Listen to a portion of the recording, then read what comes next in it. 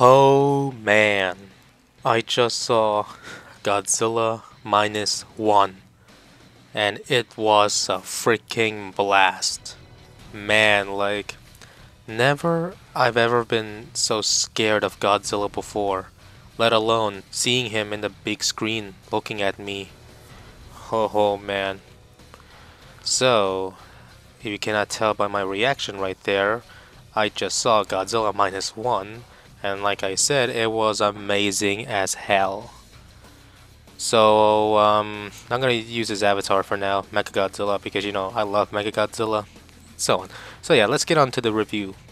So yeah, guys, it's been like a few days ago that I went to see Godzilla minus one.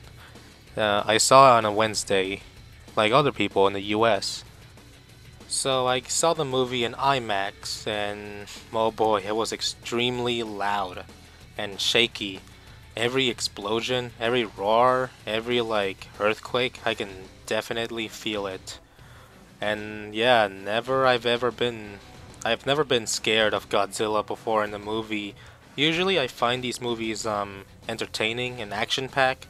This movie was like, well, it's kind of the same thing, but seeing it on the big screen, all in the dark, man, it was a scary experience, man. So let's get on with this review by telling you all the things I love about the movie. Alright, so the first thing we're going to talk about is Godzilla itself. Now, I had mixed feelings about this design when I first saw it. I honestly thought it was not good. I thought it was not bad, but it was in between. But the point is, I love the design now of minus one Godzilla, because it reminds me of the Heisei Godzilla, which is the Godzilla design that I always loved, because I love the Heisei series. The head reminds me of that, and the body, well, the body kind of reminds me of the Shin Godzilla, like crusty skin, flashing looking, you know, as well as the big thighs. And the legs really remind me of a T-Rex, so I guess they're trying to combine this Godzilla with elements of dinosaur and I don't know, dinosaur and Godzilla. And the dinosaur legs really remind me of Zilla or Godzilla 1998. So it's kind of nice that they're trying to mix the design elements of both monsters, like the Heisei Godzilla and Zilla and Godzilla 1954. So the spikes really remind me of 1954 Godzilla, not gonna lie. So I guess the Godzilla design is like a mix of Heisei, 1954, and Zilla. I don't know, but that's what I think. And honestly, this is a perfect Godzilla design. This design screams Godzilla because of the iconic head, the spikes, the body. This really looks like Godzilla compared to the awful plant singular point. And Monsterverse, I don't really mind that design too much. And since I grew up with it, I kind of like it. However, I prefer this Godzilla design more. Anyways, Godzillasaurus. Now, I'm pretty sure it's called Godzillasaurus because it's literally Godzilla as a T-Rex or dinosaur size. And it was in that scene where the main character or they first encountered Godzilla on that island. Oh man, that was a scary experience. Especially that part where the light shines on Godzilla and Godzilla's right in front of them. I thought it was gonna shine that Godzilla in the ocean. So yeah, Godzillasaurus, pretty nice design. I was so happy to see that on screen because in my mind I was thinking of Godzillasaurus from Godzilla vs. King Ghidorah. So yeah. The human characters. So I really love the human characters. Now, human characters in most Godzilla movies tend to be boring, useless, or just there for the sake of being there or to move the plot. I don't mind the human characters that much. I like some of them, but there are some human characters that I understand that a lot of people do not like.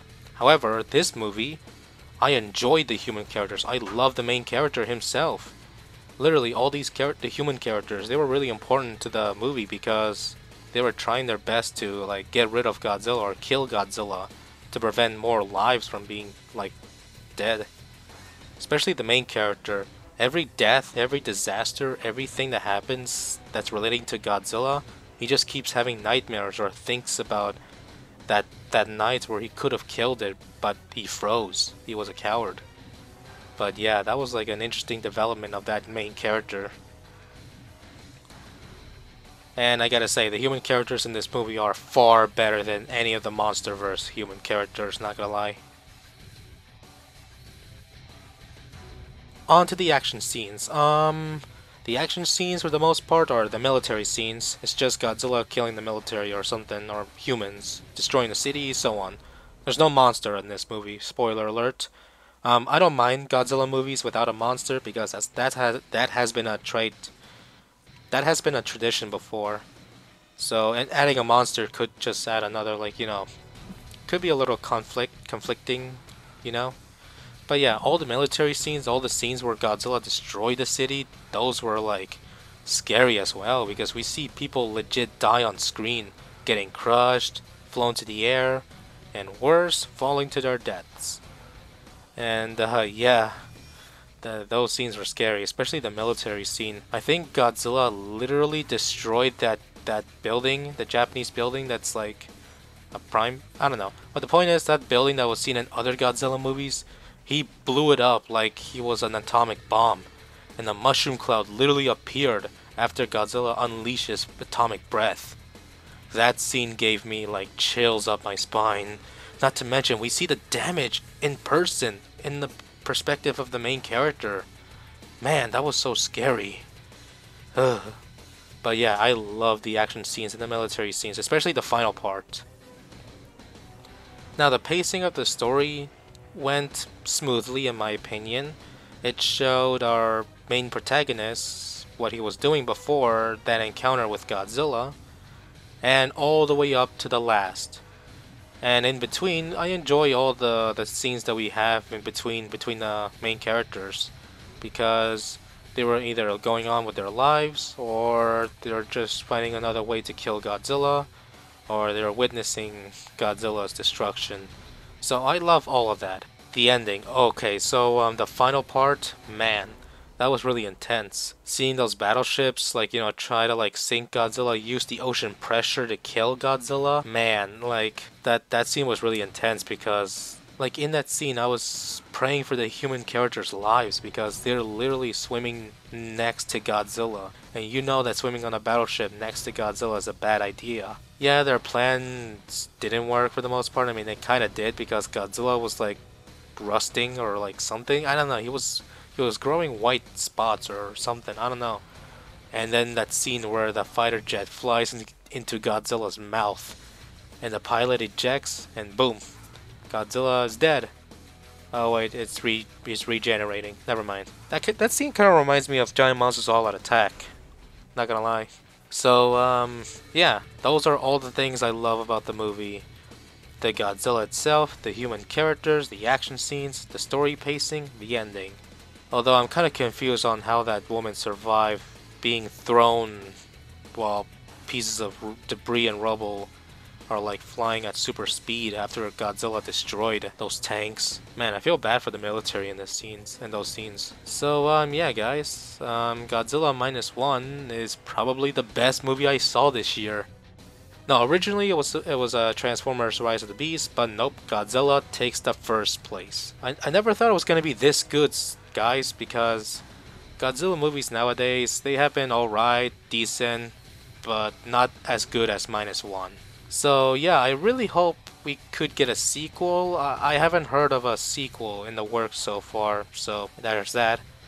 Anyways guys, those are my opinions, my thoughts on Godzilla Minus One. I think it's the best Godzilla movie of all time. Well, not really of all time, there are some good ones, but I think it's the best modern Godzilla movie ever. From 2014 to now, Godzilla Minus One is the best modern Godzilla movie ever. I said it. So yeah guys, that's the end of this video. Let me know your thoughts on Godzilla Minus One in the comments down below. And next year I plan to do more Godzilla reviews. I'll review every single one of them. Every movie, as well as the animes. So I'm gonna prepare myself for that. So if this video gets a lot of support, I will make another Godzilla video right away, starting with the 1954 movie. So yeah guys, I hope you guys like this video, and share your support. And if you love Godzilla, or Ultraman, or anime, or kaiju stuff in general, you should definitely check out my other videos, because I have other videos about them, as well as toy reviews. So yeah guys, hope you guys have a nice day, and I'll see you all in the next video. Bye guys.